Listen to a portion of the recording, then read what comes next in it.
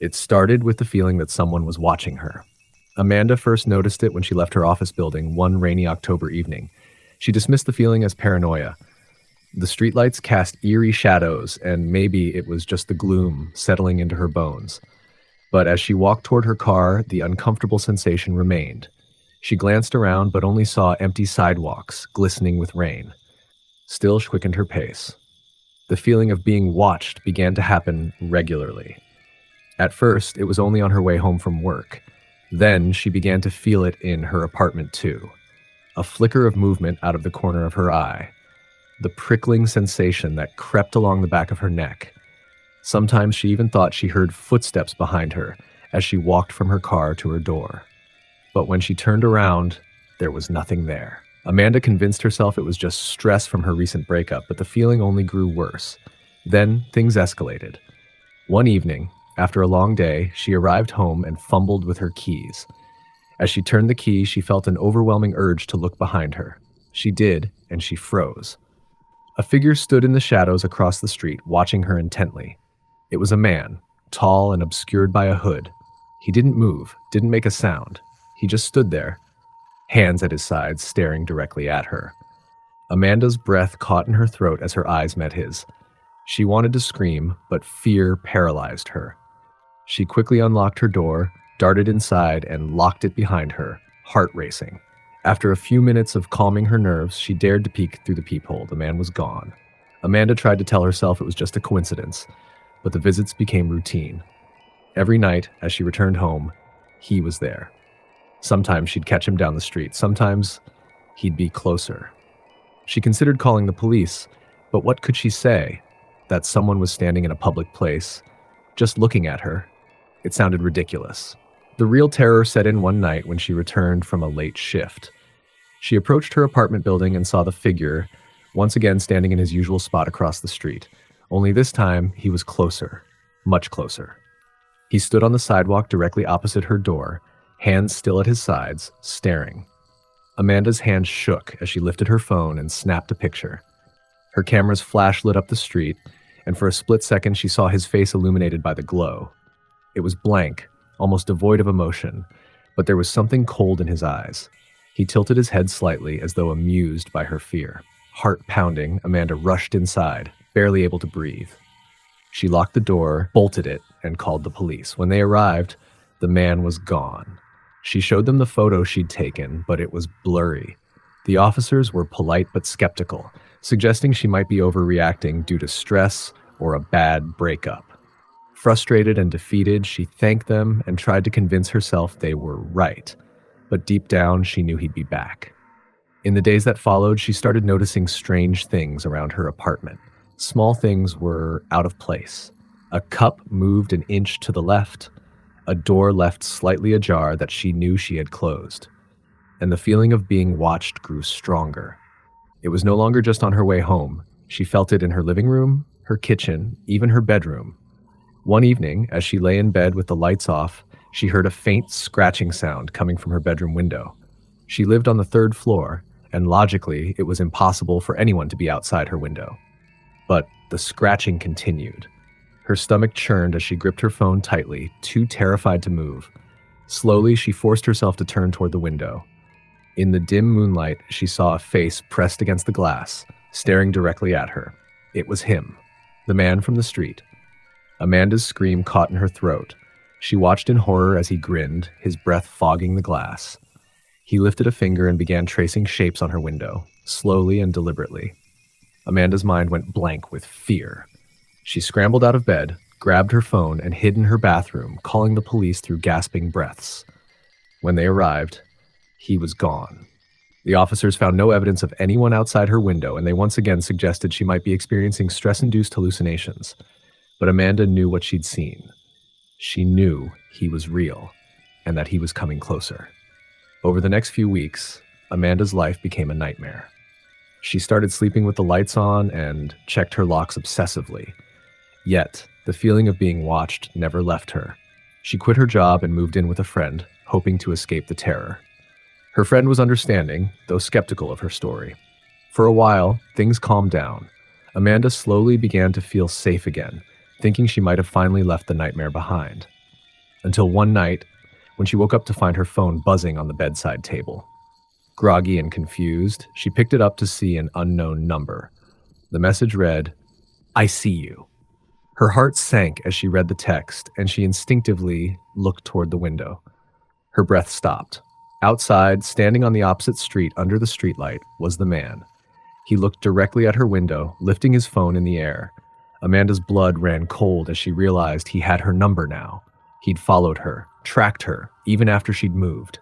She tried blocking the number, but every night, a new one would text her, each message growing more sinister and intimate.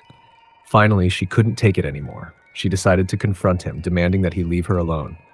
She texted back, "What do you want from me?" There was no reply, but that night he didn't come, nor the next. Amanda's life slowly returned to normal, and the fear she'd once felt began to fade. A month passed without a single message or sighting. She dared to believe he'd finally given up. Until one morning, as she was making her coffee, she noticed something on her kitchen counter. A note, written in familiar, chilling handwriting. "I'll always be watching." Her heart stopped as she realized the implications. He'd been inside. He knew her new life, her safe place, and he wanted her to know that he could come back anytime he wanted. Amanda moved far away after that, hoping to escape him once and for all. But every so often, she feels that familiar prickling sensation like someone's watching her, and though she tries to ignore it, deep down, she knows he's still out there, waiting, watching, and never truly gone. Story number 2. It was a chilly October evening, and the trees outside Alex's apartment rustled ominously in the wind. Alex had just moved to the small town of Millstone, hoping to escape the hustle and bustle of city life. The quaintness of the town charmed him, but he had always been a little on edge since moving in. The isolation of the place felt comforting, yet disconcerting. As he settled in, he started noticing odd things. At first, it was just a sense of being watched, a shiver down his spine whenever he glanced out the window. He brushed it off as paranoia, an effect of the change in scenery and the stress of moving. However, his unease escalated when he found footprints in the snow leading away from his front door one morning. They were large and unmistakable, yet he lived alone and had heard no noise the previous night. Probably just a neighbor, he muttered to himself, deciding to chalk it up to someone else in the building. But as days turned into weeks, the footprints became a persistent mystery. Each morning, there they were, fresh impressions in the snow, leading away from his door and disappearing into the shadows of the trees lining the path to his building. The sensation of being watched grew stronger. He felt it when he was cooking dinner or lounging on the couch, the hairs on the back of his neck prickling as he glanced at the darkened windows outside. He installed blinds, thinking they would provide some peace of mind, but they did little to ease his anxiety. One night, as he was about to turn in, Alex received a text from an unknown number. The message read, "I see you." His heart raced. He glanced around his small apartment, the walls suddenly feeling as if they were closing in on him. He quickly replied, "Who is this?" but received no response. That night, sleep eluded him. Every creak of the building seemed amplified, and every rustle of the wind sounded like a whisper. He kept his phone close, on high alert. Hours passed, and he eventually succumbed to exhaustion, the screen illuminating the dark room as he drifted off. The following day, he decided to report the strange messages and footprints to the police. Officer Jenkins, a grizzled man with a skeptical look, took down the details but seemed dismissive. "Just keep your doors locked and stay aware. It's probably just a prank," he said before leaving. Alex felt a wave of frustration wash over him. How could they not take this seriously? That night, feeling slightly reassured by the police visit, he tried to push the unsettling thoughts from his mind. As he prepared for bed, he heard a faint scratching sound. It was coming from his front door. His heart raced, and he froze, straining to hear over the pounding of his pulse. The scratching persisted, a gentle, rhythmic sound that sent chills down his spine. He tiptoed to the door, peering through the peephole. Nothing. The hallway outside was dimly lit and empty. He took a deep breath, convinced it was just his imagination playing tricks on him. But as he turned away, he heard it again, this time louder and more insistent. Terrified, Alex backed away from the door and grabbed his phone, ready to call for help. Suddenly, the scratching stopped, replaced by a soft voice calling out, "Let me in, Alex. I just want to talk." Panic surged through him. He knew that voice. It was a girl from his building, Emily, who he had spoken to only briefly a few times. She had always seemed odd, her eyes too wide and her laughter just a bit too loud. "Go away," he shouted, his voice trembling. "I'm calling the police." "Please, Alex, I'm just trying to help you," she pleaded, her voice now laced with desperation. In a moment of pure instinct, he darted for the phone, dialing 911 with shaking fingers. But as he did, he heard the sound of footsteps retreating down the hall. He rushed to the door and opened it a crack, peering out into the dark corridor. No one was there. After reporting the incident, the police assured him they would send someone to patrol the area. He felt a bit safer, knowing they would be on the lookout. But as the days wore on, things escalated. He received more texts, each one more menacing than the last. "I know what you did. I see you when you're sleeping." Each message made him feel increasingly trapped. He didn't dare venture out at night anymore. Even the thought of stepping outside sent waves of dread through him. One evening, after a particularly long day at work, he returned home to find his door slightly ajar. A lump formed in his throat as he pushed it open, half expecting to find someone inside. But the apartment was empty, untouched. Yet, a sense of dread filled the air.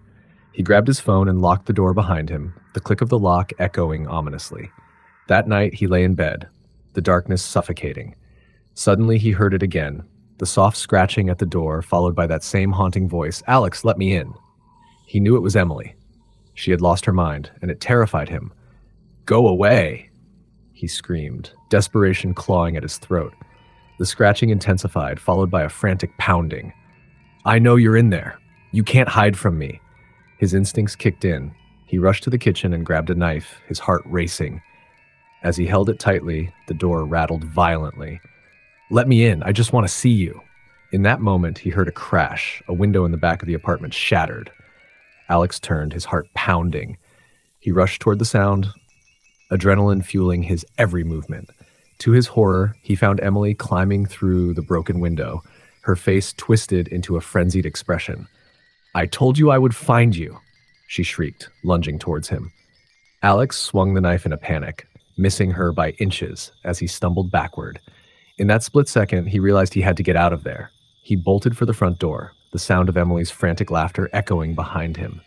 He threw open the door and ran, his feet pounding against the pavement as he dashed into the night. He didn't stop until he reached the nearest police station, breathless and terrified. He explained everything, and the officers took immediate action. Days passed as the police searched for Emily. The apartment was deemed a crime scene, and Alex was left feeling lost and vulnerable. But the dread never left him. He could still feel her eyes on him, even in the safety of the station. Finally, after what felt like an eternity, they apprehended her. She had been stalking him for weeks, her obsession spiraling out of control. When Alex returned to the apartment to retrieve his things, the sense of fear still lingered. The walls felt like they were closing in, shadows dancing in the corners of his vision. He decided to leave Millstone for good. As he drove away, he glanced back at the town, feeling a sense of relief mixed with lingering dread. He didn't know if Emily would ever be truly gone, but one thing was certain. He would never forget the chilling realization that someone could become so consumed by obsession that they would stop at nothing to invade another's life. Story number 3. The small town of Maplewood had always been quiet, nestled among thick woods and rolling hills. Its residents prided themselves on their close-knit community where everyone knew each other by name. But beneath this idyllic facade lay secrets that would soon shatter their peace. Sarah Thompson was a typical teenager, enjoying her last year of high school and dreaming of the future. She was excited to graduate and attend college in the fall, leaving her small town behind. But something changed that spring. It started with a series of odd occurrences, things that made her heart race and her skin crawl. It began innocently enough. She first noticed it while walking home from school one afternoon. A figure stood at the edge of the woods, partially hidden among the trees. At first, she thought it was just her imagination playing tricks on her. The figure seemed to dissolve into the shadows whenever she looked directly at it, only to reappear when she glanced away. Shaking her head, she brushed it off and continued on her way. The next day, as she approached her home, she spotted the figure again, standing closer this time, just beyond her yard. It was a man, tall and thin, with a hood obscuring his face. Fear gripped her, and she rushed inside, locking the door behind her. She didn't tell anyone. Who would believe her? Days turned into weeks, and the figure became a regular sight. No matter where she went, school, the grocery store, even the park, he seemed to be lurking nearby. Whenever she caught a glimpse of him, he would either stare at her or turn and walk away. The hairs on the back of her neck stood on end, and her heart raced every time she thought about him. She confided in her best friend, Lily. "I think someone is watching me," Sarah said, her voice trembling. Lily, always the rational one, tried to calm her fears. "Maybe you're just being paranoid. It's probably just some guy who doesn't even know you. He's probably harmless." But Sarah couldn't shake the feeling of dread. She began to feel trapped in her own home, refusing to go out alone. Her parents noticed her anxiety, but attributed it to typical teenage stress. They encouraged her to talk to someone or seek help, but Sarah didn't want to seem weak.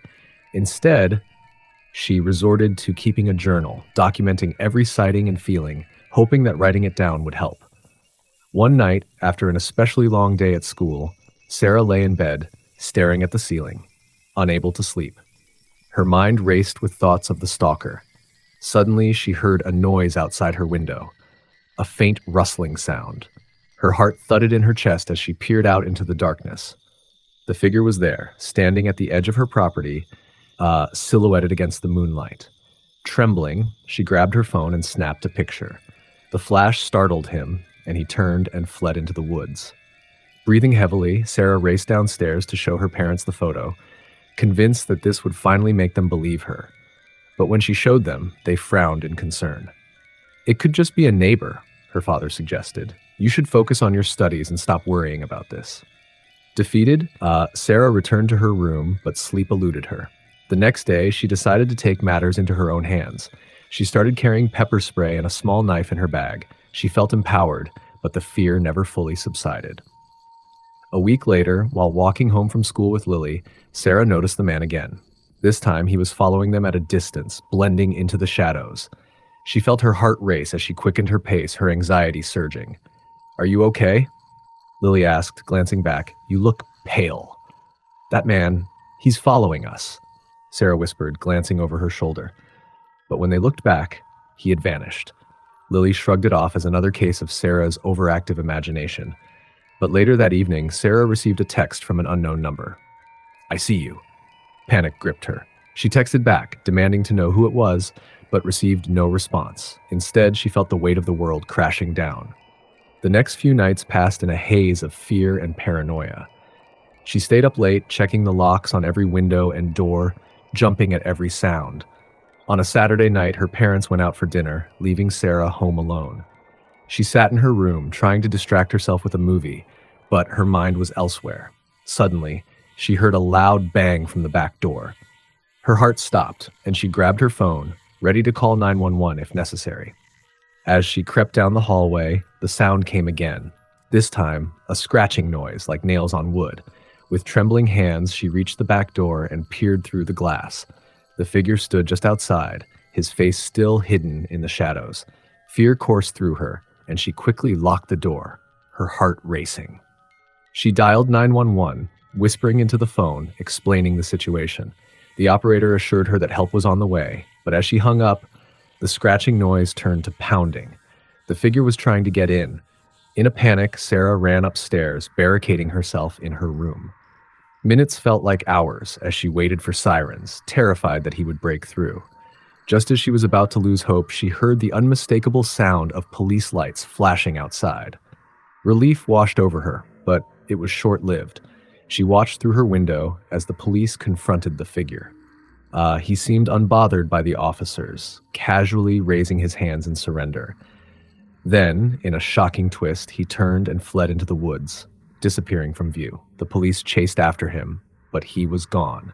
They searched the area but found nothing. When they returned to Sarah, they reassured her that they would do everything they could to catch him, but he was already part of the shadows, slipping through their grasp. That night, as Sarah tried to sleep, she couldn't shake the feeling of being watched. She locked her bedroom door and turned off the lights, but sleep eluded her. Every creak of the house made her jump. Just as she was starting to drift off, a soft knock echoed from her window. Fear gripped her as she turned to look. The figure stood there, his face still shrouded in darkness. Sarah froze, her mind racing. How had he found her? In that moment, she remembered the pepper spray in her bag. Heart pounding, she quietly reached for it. With trembling hands, she opened her window and aimed. "Get away from me," she shouted, her voice a mix of terror and defiance. The figure didn't move. Instead, he tilted his head slightly, almost curiously. Then, with a swift motion, he turned and vanished into the night. That was the last time she saw him, but the memory haunted her. The police never caught him, and the fear of being stalked lingered in her mind long after the incident.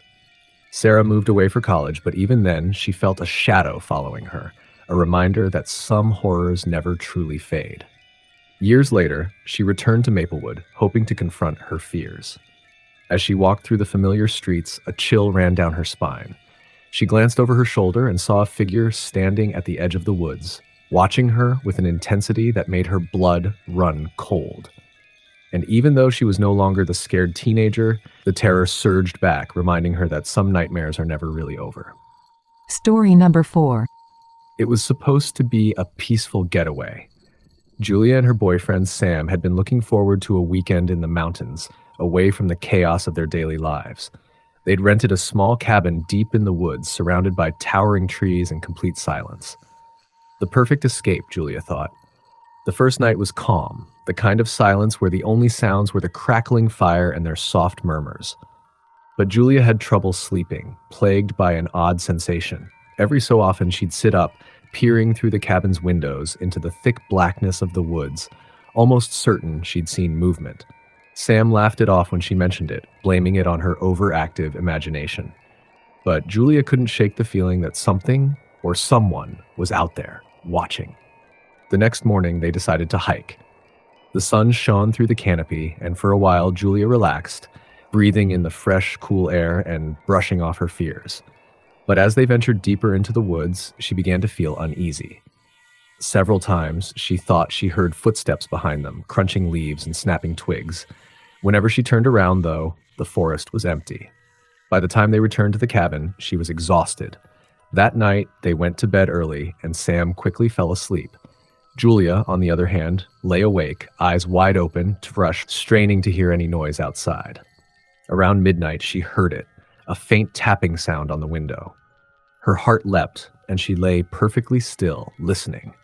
She wanted to believe it was just a branch brushing against the glass, but the sound was too rhythmic, too deliberate. It was as though someone was tapping, trying to get her attention. She nudged Sam awake, whispering about the sound. He groaned, sat up, and groggily glanced out the window. But whatever had been there was gone. With a huff, Sam went back to bed, dismissing her fears as nothing more than nerves. But Julia was certain someone had been there. The next day, they went into town to pick up some supplies. At the store, Julia overheard two locals discussing a strange man who'd been spotted wandering the area at night, drifting from cabin to cabin. Apparently, he wore dark clothing and a hood that concealed his face.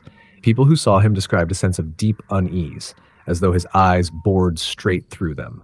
The locals called him the Stranger. Julia's skin prickled. She tried to tell Sam what she'd heard, but he laughed it off, saying the locals probably just like to scare tourists with ghost stories. Julia forced a laugh, but the unease lingered. She'd felt him. She knew he was real. That night, the tapping returned, louder and more insistent. Julia sat up, her heart hammering as she stared at the window, dreading what she might see. She gripped Sam's arm and whispered his name, but he was sound asleep. Summoning her courage, she grabbed the flashlight from the bedside table, turned it on, and shined it toward the window. There, just outside, stood a figure in a dark hood, his face shadowed, his body still. His head was tilted slightly, and he seemed to be looking right at her, watching. Julia's breath caught in her throat. She froze, unable to look away. His face was hidden, but something about his posture, the way he stood so unnaturally still, filled her with terror. Her hand shook as she nudged Sam again, harder this time, whispering frantically for him to wake up. But by the time he sat up, rubbing his eyes, the figure was gone. The next day, they considered leaving, but Sam convinced her to stay, promising he'd keep watch that night. Julia reluctantly agreed. She wanted to enjoy the weekend they'd planned, but her instincts screamed that something was horribly wrong. That night, they double-checked the doors and windows, making sure everything was locked. Sam stayed up with her, flashlight in hand, both of them keeping a tense watch on the windows. Hours passed, and Julia began to feel her eyelids grow heavy. Maybe he really was just a figment of her imagination. But then, around 3 a.m., the silence broke. A soft scratching sound echoed from the front door, so faint it was almost imperceptible. Julia's heart pounded as she and Sam exchanged a glance. Sam tightened his grip on the flashlight and crept toward the door, motioning for her to stay back. He pressed his ear against the door, and the scratching stopped. Julia's breath caught as she saw a note slip under the door, a scrap of paper that slid quietly across the floor. Sam looked at her, his face pale, and picked up the note. Scrawled in shaky, almost childlike handwriting were the words, "I can see you." Julia felt sick. She wanted to leave immediately, but Sam tried to rationalize, suggesting it was just a prank. Julia wasn't so sure. But with no other choice, she reluctantly agreed to wait until morning. Julia barely slept that night, listening to every creak, every groan of the cabin, certain the stranger was just outside, watching, waiting. As dawn broke, she finally drifted off, too exhausted to keep her eyes open. When she woke, the first rays of light were streaming through the window, and she felt a wave of relief. It was over. They could leave. She turned to shake Sam awake, but as her hand touched his shoulder, she froze. On the ceiling, scrawled in the same shaky handwriting, was a message. "I was here." Julia's blood ran cold. She couldn't understand how it was possible. They'd locked everything, secured every window and door. She scrambled out of bed, shaking Sam awake, and when he saw the message, he didn't question her this time. They left the cabin within minutes, driving back to town without a word. Julia's skin crawled, and every shadow along the road seemed to shift as though he was still there, following them. Julia never returned to those woods again. But sometimes, late at night, when she's home alone, she hears a faint tapping on her window. And though she's too afraid to look, she knows the stranger is out there, watching and waiting for the next time he'll show her just how close he can come. Story number 5. Samantha had always loved the quaint charm of Willow Creek. Nestled in the heart of the countryside, it was a perfect escape from her hectic life in the city. The townspeople were friendly, the air was fresh, and the sunsets were breathtaking. She felt drawn to an old Victorian house on the edge of town with its weathered facade and overgrown garden. It was everything she had dreamed of and more. However, as soon as she moved in, things began to feel a bit off. It started with the whispers. At night, when the wind howled outside, she could swear she heard soft murmurs echoing through the halls. She brushed it off as the house settling. Old homes had a tendency to creak and groan. But as the days passed, the whispers grew louder, more distinct, and more unsettling. One evening, after a long day of unpacking, Samantha decided to take a break. She poured herself a glass of wine and sank into the worn leather couch in the living room. Just as she began to relax, she noticed movement outside the window. A figure stood at the edge of her property, shrouded in shadows. She squinted, trying to make out who it was, but the figure vanished before she could get a good look. Feeling a chill creep up her spine, she shook her head, telling herself it was just her imagination. However, her unease returned when she noticed that the figure appeared again the next night. It lingered in the same spot, watching her with an intensity that sent shivers down her back. She considered calling the police, but part of her didn't want to seem paranoid. Days turned into weeks, and the figure continued to haunt her, always just out of sight but ever present. Samantha began to feel as though she was being watched, even inside her own home. At night, she kept the curtains drawn, the lights on, and the doors locked, yet that gnawing sense of dread never left her. One afternoon, while grocery shopping in town, she bumped into Mrs. Thompson, a sweet older woman who lived a few houses down. They chatted for a while, and Samantha couldn't help but mention the figure that had been watching her. "Oh dear," Mrs. Thompson said, her face pale. "That's just what he does. He's harmless, really, but it's best to keep your distance. He's been around for years. A bit eccentric, you know." "Eccentric?" Samantha echoed, her heart racing. "Who is he?" "Just a local man named Leonard. He lost his family in a tragic accident many years ago, and ever since then, he's been a bit unwell. He likes to watch people from a distance, especially new residents, But he won't hurt you, dear. Just ignore him, and he'll move on. Samantha tried to dismiss the old woman's words, but the idea of Leonard lingered in her mind. She felt a mixture of sympathy and fear. How could someone become so detached from reality? Yet, the thought of the man standing outside her window watching her made her skin crawl. As the nights grew longer, the whispers in the house became more frequent. It was as if the walls were trying to communicate with her, sharing secrets that were better left unspoken. The air turned thick with tension, and Samantha's sense of security eroded with every passing day. One evening, after a particularly unsettling day, Samantha decided to take a stroll around the neighborhood. She hoped that some fresh air would help clear her mind. As she walked, she caught sight of Leonard standing by the old oak tree at the end of the street. He wore a tattered coat and a wide-brimmed hat that obscured his face. She felt a jolt of panic, but curiosity compelled her to approach him. "Hello?" she called, trying to sound friendly. Leonard turned slowly, and she finally caught a glimpse of his eyes. They were hollow, sunken, and devoid of emotion. "Hello, Samantha," he replied, his voice gravelly and distant. "How do you know my name?" she asked, a lump forming in her throat. "I know everyone in Willow Creek," he said, stepping closer. "I've been watching you." Fear surged through her, but she stood her ground. "Why do you watch me?" "I like to see how people live. You're different from the others," he said, his gaze never wavering. "You have something special about you." Samantha felt a wave of nausea wash over her.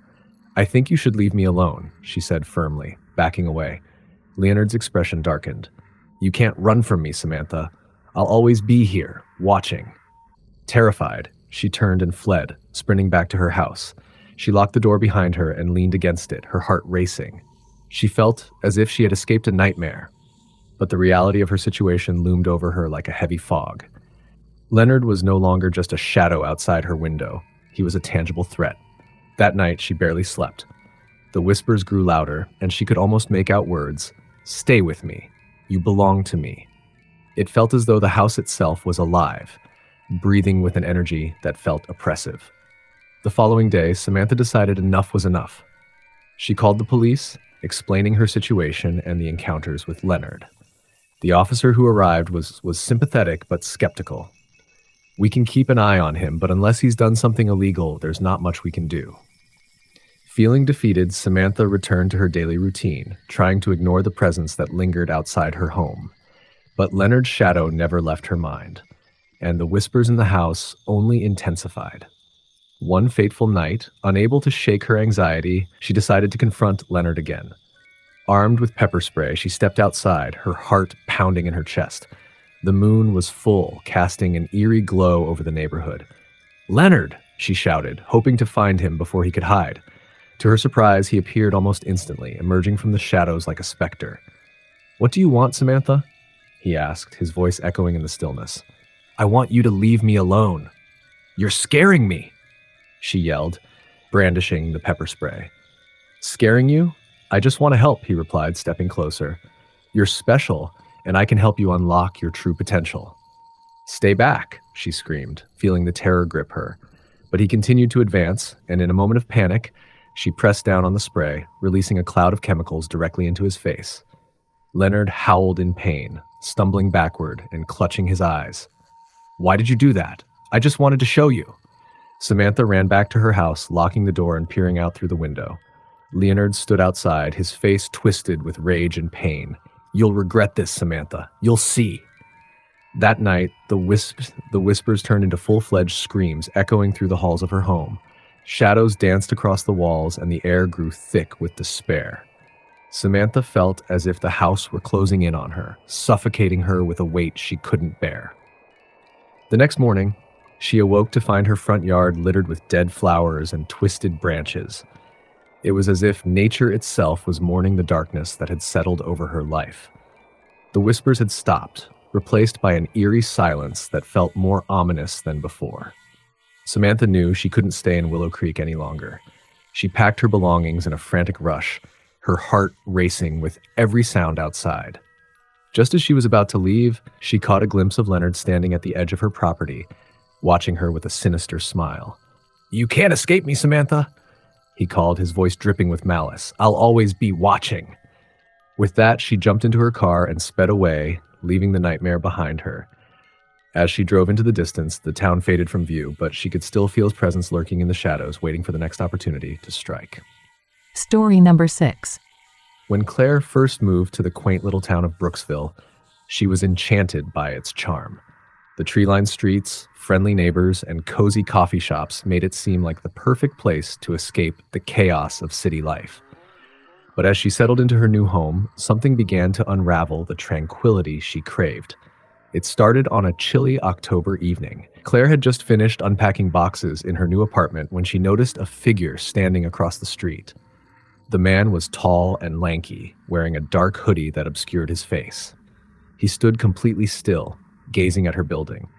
Claire felt a shiver run down her spine, but she quickly dismissed it as paranoia, a common side effect of moving to a new place alone.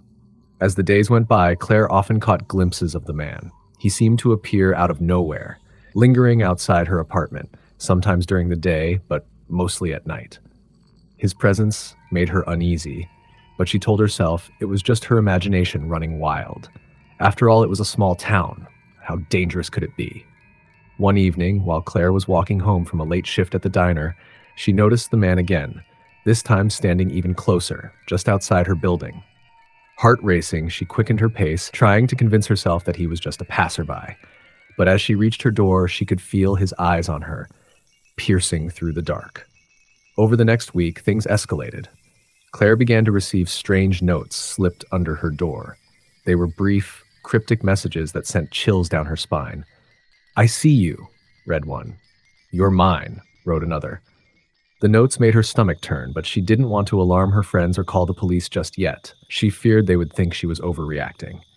However, the notes continued to come, each more threatening than the last. One night, she found a note that simply said, "I'm closer than you think." It felt like a punch to the gut. Determined not to let fear control her, she decided to take action. Claire contacted the local police and reported the situation, but they brushed it off as a prank. They suggested she should be more cautious, perhaps even consider installing a security system. Feeling frustrated, Claire began to take her own precautions. She started carrying pepper spray, avoiding walking alone at night, and made sure to lock her doors and windows before bed. But no matter what she did, the feeling of being watched persisted. Then came the night that changed everything. Claire was home alone, binge-watching a new series, when she heard a soft knock at her door. Confused, she glanced at the clock. It was nearly midnight.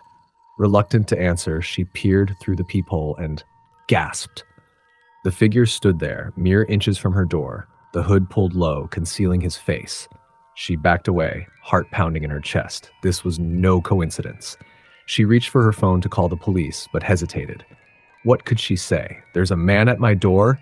Instead, she decided to stay silent, hoping he would leave.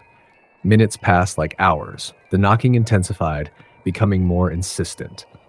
"I know you're in there, Claire," he called, his voice low and menacing. "Let me in. We need to talk." Panic surged through her. How did he know her name? She moved to the back of her apartment, desperately trying to think of a plan. Just as she was about to call 911, she heard a loud crash. The man had kicked the door in. Adrenaline rushed through her veins as she raced to her bedroom and locked the door. She could hear him moving around the apartment, calling her name in a mocking tone. "I just want to talk, Claire. You've been ignoring me." Each word dripped with menace. She dialed 911, whispering her situation into the phone, praying they would arrive in time. Suddenly, she heard footsteps approaching her bedroom door. "I know you're in there," he said, a sinister grin evident in his voice. "We can play this game all night, but I will find you." Claire pressed her back against the wall, desperately hoping the police would show up. Just then, her phone buzzed with a notification. It was a message from her friend Mia, asking if she was okay. Claire quickly typed a response, but just as she was about to hit send, the man kicked the bedroom door open. Time seemed to freeze. Claire's heart raced as she prepared to defend herself. The man stepped into the room, a shadow of malice. But before he could react, she hurled the pepper spray at him. It caught him off guard, and he stumbled back, swiping at his eyes. "Get away from me!" Claire screamed, rushing past him toward the window. She threw it open and screamed for help, but the street below was eerily quiet. In that moment of desperation, she remembered the fire escape. She climbed out onto the narrow ledge, balancing precariously as she made her way down. The man, still blinded and furious, cursed behind her. "You can't escape me!" he yelled. Claire's heart pounded as she descended, the metal ladder clanging beneath her. She hit the ground hard and took off running down the alley, her feet pounding against the pavement. She could hear him behind her, the sound of his footsteps growing fainter as she sprinted towards the main road. After what felt like an eternity, she burst into a busy street where people were still out and about. She spotted a group of men outside a bar and ran to them, gasping for breath. "Help me! There's a man after me!" The group immediately took her seriously, and one of them called the police. They stayed with her until help arrived, surrounding her with their bodies as if to shield her from the looming threat. When the police arrived, Claire recounted the terrifying events. They immediately sent officers to her apartment where they found signs of forced entry and the remnants of the chaos left behind. But the man was nowhere to be found. He had disappeared into the night. The police reassured her that they would do everything they could to find him, but Claire felt a nagging fear that he was still out there, watching, and waiting. Despite their efforts, the weeks passed with no sign of the man. Claire moved in with Mia for safety, but the shadows of Brooksville felt suffocating. Months later, as Claire was attempting to rebuild her life, she received a letter in the mail. It was from the man, postmarked from a nearby town. "I'm still watching you, Claire. You can't escape me." The fear that had haunted her for months resurfaced, a cold chill wrapping around her heart. Claire decided then that she would never be able to escape her stalker's grasp, no matter how far she ran or how many precautions she took. As she stared at the letter, she understood that sometimes the monsters don't hide in the dark. They live among us, lurking in the shadows of our everyday lives, waiting for the moment to strike. Story number 7. Megan had always been fascinated by old houses, so when she found a charming Victorian home for sale in a small town, she was immediately drawn to it. The price was surprisingly low, and though she felt a shiver of unease when she first stepped inside, she brushed it off as excitement. It had a grand staircase, intricate woodwork, and beautiful stained glass windows that let in colorful light. After a month of renovations, Megan moved in, ready to start fresh in her new home. The first night was quiet, filled only with the creaks and groans of an old house settling, but as she wandered around, she couldn't shake the feeling that something was off. The air felt thick, heavy with a presence she couldn't quite place. On the second night, she awoke to the sound of whispering. Confused, she sat up and listened closely. It sounded like it was coming from the hallway. Clutching her blanket, she peeked out of her bedroom door but saw nothing. Shaking off her nerves, she convinced herself it was just her imagination playing tricks on her. But the whispers returned each night, growing clearer and more insistent. They seemed to echo off the walls, mingling with the sounds of the house. One night, in a fit of frustration, Megan followed the whispers to the end of the hallway where a mirror hung on the wall. It was a beautiful antique piece, its frame intricately carved and slightly tarnished. As she stood before it, the whispers crescendoed, forming words she couldn't quite make out. Megan leaned closer, her breath fogging the glass, and for a fleeting moment she thought she saw a figure behind her reflection.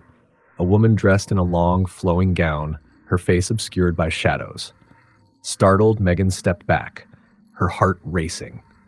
She dismissed it as a trick of the light, but unease gnawed at her.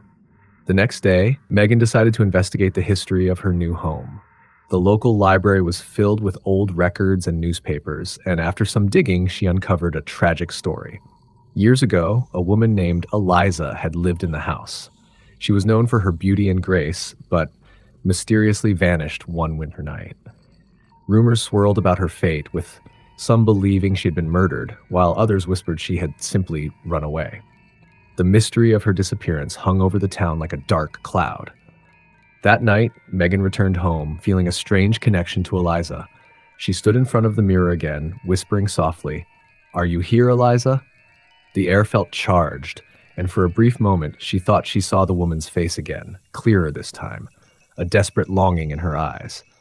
The whispers intensified, and Megan felt an overwhelming urge to touch the glass. As her fingers brushed against the mirror's surface, everything changed. A wave of energy surged through her, pulling her closer. Suddenly, the world around her warped, and she found herself standing in a dimly lit room, the air thick with the scent of flowers and decay. The mirror had become a doorway. Panic surged as she realized she was trapped in a strange version of her own home. The walls were adorned with peeling wallpaper, and the furniture was draped in white sheets. Shadows danced around her, whispering Eliza's name. "Help me," a voice echoed, chilling her to the core. "I am trapped. You must find me." Megan turned to run, but the shadows closed in, their whispers turning into shrieks. "You can't leave. You must stay." The panic surged, and just as quickly as it began, the room dissolved, and she was back in her own hallway, gasping for breath. The mirror was silent, its surface reflecting only her pale face. Shaken, Megan staggered back, her mind racing. What had just happened? Had it been a dream? But the sense of urgency was undeniable. Eliza needed her help. Over the next few days, Megan became obsessed with the mirror. She felt drawn to it, compelled to uncover the truth. Each night, the whispers returned, calling to her, urging her to dive deeper into the mystery. She researched everything she could about Eliza and the circumstances surrounding her disappearance. She discovered that Eliza had last been seen near the woods behind the house, a place where no one dared to go alone. One night, determined to find answers, Megan gathered a flashlight and ventured into the woods. The trees loomed ominously around her, the air thick with tension. She followed a narrow path, guided only by the dim light of her flashlight and the faint whispers that seemed to lead her deeper. Eventually, she stumbled upon a clearing. In the center stood a dilapidated old shed, half hidden by overgrown vines. The whispers grew louder, echoing in her mind, urging her to enter. Heart racing, she approached the door, which creaked open with a gentle push. Inside, the air was stale and heavy. Megan's flashlight beam swept across the room, revealing old furniture covered in dust. But it was the wall that caught her attention. There, scratched into the wood, were words. "Help me." Beneath it was a faint outline of a figure, a woman in a gown. Suddenly a chill swept through the room and the temperature dropped. The whispers intensified, swirling around her like a tempest. "You found me," a voice whispered, soft yet urgent. Megan felt a presence behind her, a weight in the air. She turned slowly, and there was Eliza, her ghostly figure shimmering in the darkness, sadness etched on her ethereal face. "I'm trapped," Eliza pleaded. "They took my life, but my spirit remains. You must help me find peace." Megan's heart raced. "What do I need to do?" "The mirror," Eliza whispered, her voice trembling. "It holds the key. You must release me." Megan nodded, determination flooding through her. She ran back to the cabin, her mind racing with fear and hope. The mirror awaited her, silent and ominous. She stood before it, feeling the energy pulsing within. "Eliza," she called out, "I'm here." The whispers echoed in response, and she felt the air around her shift. "You must break the glass," Eliza urged, her voice resonating with urgency. Taking a deep breath, Megan raised a heavy object she had found in the shed, a rusted old lantern, and with all her might, smashed it against the mirror. The glass shattered, splintering into 1,000 shards, and a blinding light erupted, engulfing the room. Megan shielded her eyes, and as the light faded, she felt a profound stillness settle around her. When she opened her eyes, the mirror was gone, replaced by a shimmering veil of mist. Eliza stood before her, a soft smile on her face. "You've freed me," she whispered, her form slowly fading. "Thank you." As Eliza's spirit dissipated into the air, Megan felt a weight lift from her heart. The house was no longer heavy with sorrow. It felt light, filled with peace. She had broken the curse that bound Eliza to this world. From that day on, Megan cherished her home, free from the shadows of the past. Though the whispers had stopped, she often found herself looking out into the woods, a sense of gratitude washing over her. Eliza was finally at peace, and so was she. Story number 8. The quaint town of Cedar Hollow had always been known for its picturesque scenery and friendly locals. Sarah moved there to start fresh after a messy divorce. The small, cozy house she rented was nestled on the outskirts, surrounded by dense woods that whispered secrets in the wind. It felt like a perfect getaway, a place where she could rebuild her life away from the chaos of the city. At first, everything seemed idyllic.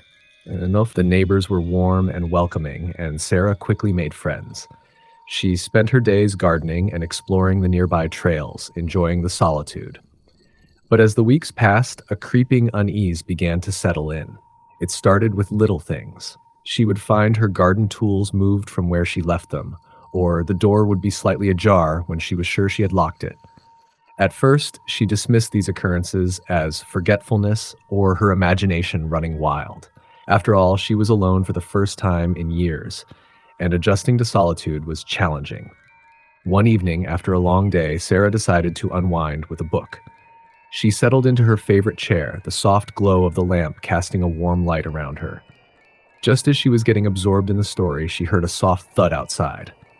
Startled, she glanced out the window, but the night was still, save for the rustling leaves. Over the next few days, the thuds grew more frequent, punctuating her evenings. One night, she heard the unmistakable sound of someone tapping on her window. Heart racing, she peered through the curtain but saw only darkness. She convinced herself it was the wind playing tricks on her, but the fear gnawed at her. Determined not to let fear control her, Sarah decided to call a friend. Emily, her closest companion from the city, agreed to visit for the weekend. As Sarah prepared for Emily's arrival, she felt a flicker of relief. At least she wouldn't be alone. When Emily arrived, the house felt brighter and more alive. They spent the evening catching up, laughing over glasses of wine and sharing stories. As they settled down for the night, Sarah felt a weight lift off her shoulders. But when they turned off the lights, Sarah's unease returned. Around midnight, a loud bang jolted them awake. It came from the back of the house. "Did you hear that?" Emily whispered, her voice laced with concern. "Yeah, I did," Sarah replied, panic rising in her throat. They listened intently, the silence of the house broken only by the sound of their own breathing. Then they heard it again. Soft footsteps outside the window, the faint creak of branches brushing against the glass. "Let's check it out," Emily suggested, her curiosity piqued despite the fear in her eyes. With trembling hands, Sarah grabbed a flashlight, and they cautiously made their way to the back door. As they stepped outside, the chill in the air sent shivers down their spines. They swept the flashlight across the yard, illuminating the shadows of the trees. Suddenly they spotted movement, a figure darting between the trees. Sarah's heart raced as she shined the light in the direction of the shadow, but it vanished before she could get a good look. "What the hell was that?" Emily gasped, gripping Sarah's arm tightly. "I don't know," Sarah admitted, her voice barely a whisper. "But we need to go back inside." They rushed back inside and locked the door, adrenaline coursing through their veins. The two women huddled together on the couch, the safety of the four walls feeling fragile. "Maybe it was just an animal," Emily said, though the uncertainty in her voice betrayed her confidence. "I hope so," Sarah replied, her mind racing with thoughts of who or what might be lurking outside. The next day, they decided to investigate. Armed with courage and the need for answers, they explored the woods behind the house.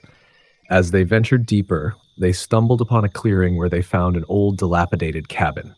Its windows were shattered and the door hung crookedly on its hinges. "Should we go in?" Emily asked, her voice a mixture of excitement and trepidation. "Maybe we shouldn't," Sarah replied, a knot forming in her stomach. But the curiosity was overpowering. They stepped inside, the air stale and thick with the scent of damp wood. Inside, they found remnants of a life once lived, a dusty old couch, a broken table, and scattered papers. Among them, Sarah discovered a journal. She flipped through the pages, her heart pounding as she read the frantic scrawls of a previous occupant.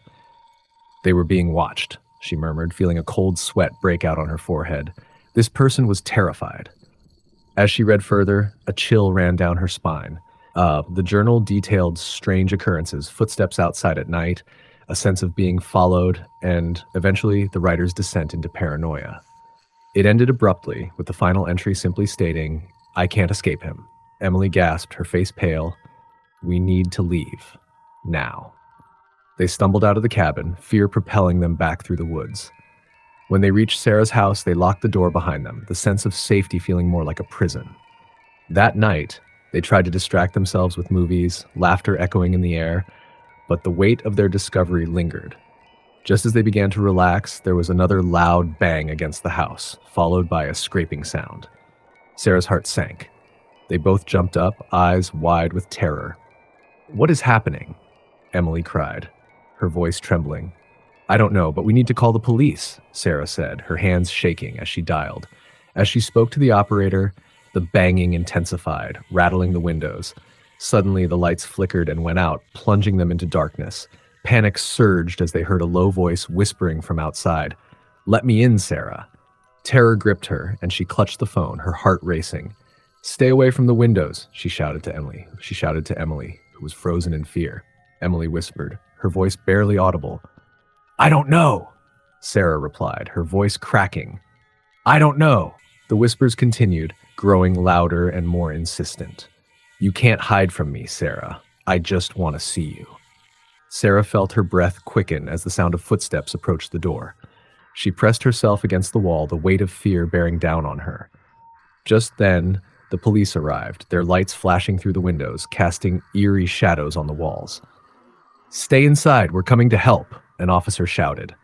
Sarah and Emily rushed to the door, throwing it open to find the officers outside. They explained everything about the figure, the whispers, the journal. The officers exchanged worried glances and immediately fanned out around the house.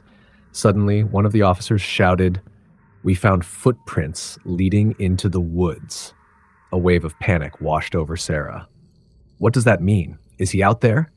"We'll search the area," the officer reassured her, but Sarah could see the concern etched on his face. They waited anxiously as the officers searched the woods. Minutes felt like hours as fear gnawed at them. Just as Sarah thought they might be safe, an officer burst through the door, his face pale. "We need to go. Now." "What happened?" Emily cried, her eyes wide with terror. "He's in the woods," the officer said, urgency in his voice. "We've lost sight of him, but he's been watching your house for days." In a panic, they were ushered into a squad car, and the officer drove them to the station. As they pulled away, Sarah glanced back at her house, a feeling of loss and fear settling in her chest. They would never return. In the days that followed, Sarah and Emily stayed in a hotel, unable to shake the feeling of being watched. The police conducted searches, but Leonard was never found. The town eventually began to forget the strange occurrences, but Sarah knew the truth. Cedar Hollow was not as safe as it seemed. It held secrets in its shadows, and she would always remember the whispers that haunted her dreams and the eyes that watched from the dark. As she and Emily sat in the hotel room, sipping coffee and trying to piece their lives back together, Sarah could feel the weight of the past still pressing down on her. There were some things you could never truly escape.